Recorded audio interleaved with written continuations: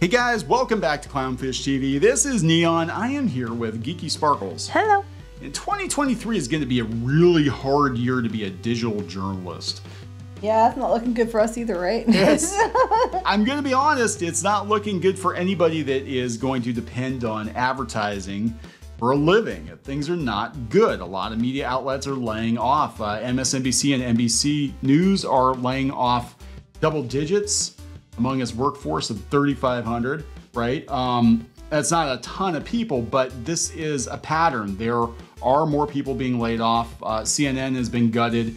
And the big one today, I have to give a hat tip to Kay, is that the Daily Beast is probably going to get sold. And this is on top of BuzzFeed stock cratering. BuzzFeed's not doing well. Vice and Vox not doing well. And these companies own outlets like Kotaku and Polygon. And, you know, I think by the end of the year, we're going to have a very, very different media landscape, because I think we're going to have one that's more sustainable, because a lot of these websites have been propped up artificially with venture capital and ridiculous ad rates. And frankly, I believe cheated numbers. I think a lot of them are cheating their numbers to screw over advertisers, but that's just my personal opinion. Wouldn't surprise me. Personal opinion. So let's talk about this. We'll see where things are going to be. And I think this is why you're going to see so many clickbaity, salty articles from journalists, and why we talked before about them trying to reignite stuff like Gamergate, because it gets clicks. Why are we talking about The Last Jedi 5 or 6 years after the fact? Because it gets clicks. What are they being told by their bosses? Bring hits or you're gone. You know, it doesn't matter how you do it, just you got to bring eyeballs to the website. So let's talk about this before we get into it any further. Please subscribe for more pop culture news, views, and rants. Guys, over 287,000 subs. Woo! Thank you so much for the support. I greatly appreciate it. Make sure you're still subscribed. Again, YouTube messing with the analytics at the beginning of the month. Yes, we know. You said. I know I've said, but this might be somebody's first video. So please subscribe. All right. So this is coming from the New York Times. The New York Times, they're exploring the sale of the Daily Beast. They said the company has hired Whisper Advisors, an advisory firm, to find potential buyers for the publication. So this isn't just like we're thinking about it. This is like we went out and hired a firm to find a buyer to unload this garbage website. And the Daily Beast has done multiple hit pieces on fans. Well, I'm looking here at the line under the picture. The Daily Beast hasn't achieved the financial success of some of Barry Diller's other digital investments. I can't imagine why it hasn't. Yeah, so yeah, he's been running this for 14 years. 14 years as the owner of the internet muckraker. Oh, muckraker. they're calling it. So the holding company founded by Mr. Diller that owns digital properties including People, Better Homes and Gardens, and Southern Living. That's not really a good match for the Daily Beast. Has hired an advisory firm to explore the sale of the Daily Beast, according to two people with knowledge of the decision. Sale process is in the early stages. People said it may not result in a deal. But you have to find someone who was willing to pay for it first. Hey, look how long it took to sell Gizmodo. That's what I'm thinking. And that would include Kotaku and all the other Gawker sites. It's much worse now. I mean, that was back when people were buying those and listening to those, and now it's going to be worse. Yeah. The price that might command in a sale is not clear. Usually just rule of thumb for a website is 3 years of the expected ad revenue. So if it sells for like $100 million, then that means that they think it's going to make $33 million a year for some reason. So the Beast has had journalistic successes, churning out scoops on the media industry and political and national security issues over the years. There's a political and national security issues. You know, basically, they when they can ride the whole, you know, alt-right bullshit. Trumpy, Trump. Okay, so all these websites, these include pop culture blogs, all of these websites that have ridden the Trump train. Well, the Trump train is pulling into the station. It's over. That's what they were banking on. They had all kinds of venture capital. They had great ad rates for years. And I firmly believe a lot of these websites were faking their numbers to get advertisers, especially direct buys, to get them to jump into the boat and be like, oh yeah, we got so much engagement. We've gone through, we did that other video on Kotaku, and we're like, hey, Kotaku's engagement doesn't really mesh up with the number of views that they supposedly get. You know, it hasn't achieved the financial success of some of the other investments because nobody wants to read the shit. Site has been a small part of his empire, operating independently. I saw that. Okay, here we go. Like other digital media companies, the Daily Beast has turned to digital subscriptions to expand its business in recent years. The company charges $4.99 a month for unlimited access while offering an advertising-supported crossword puzzle. Okay. It also takes a cut of online sales for products it recommends. So it's like an Amazon referral link. And that was like BuzzFeed. They're like, hey, we sell products. Yeah, sure. We have. Yeah, that was their business plan. Amazon referral links. It may be an inopportune time to explore a sale because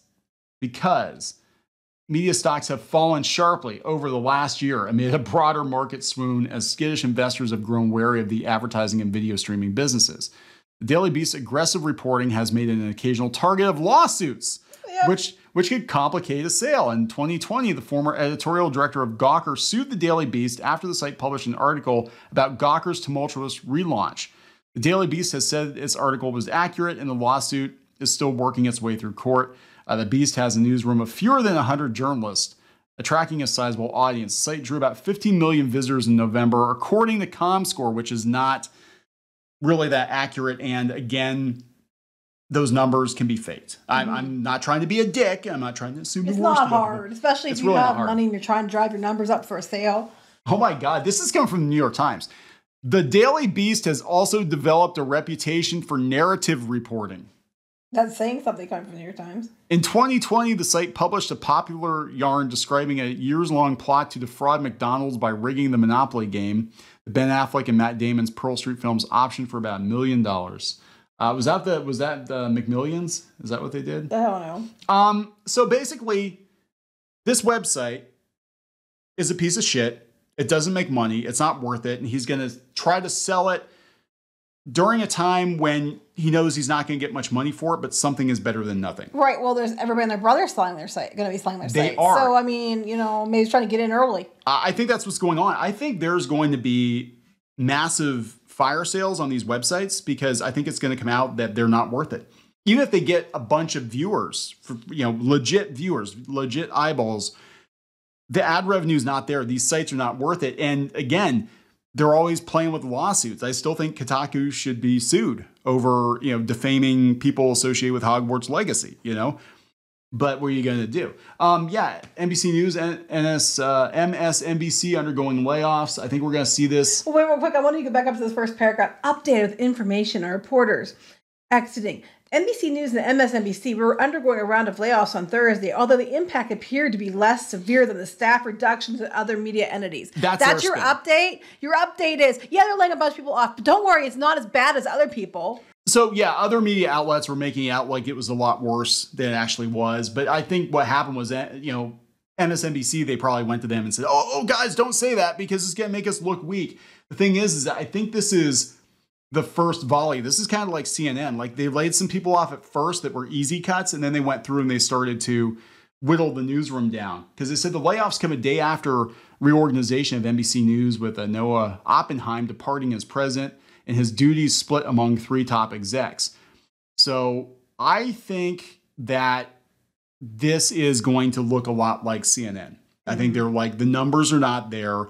They're probably not getting the ad revenue on the MSNBC website anymore like they were. And they're going to start laying a lot of people off. So why is the president leaving?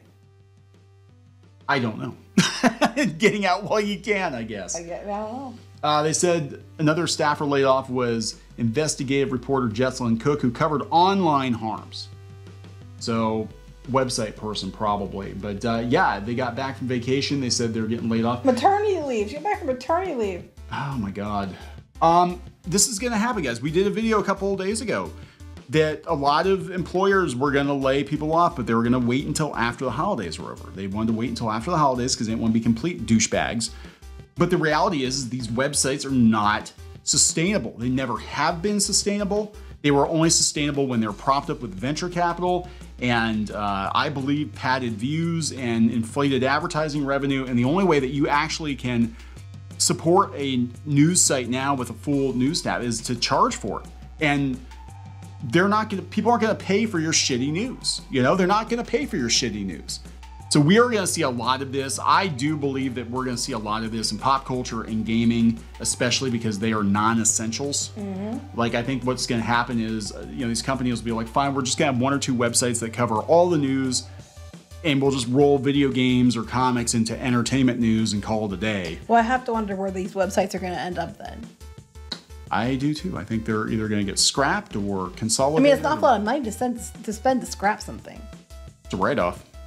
It's a write-down. Why try to sell it? Yeah, I don't know, guys. I think everybody's going to try to get out while they can. So anyway, if we had a lot more money, I would offer to buy some of them. I would. I don't know if some of them are worth it. Nah. All right, guys. So please subscribe for more pop culture news, views, and rants, and we'll talk later. Bye.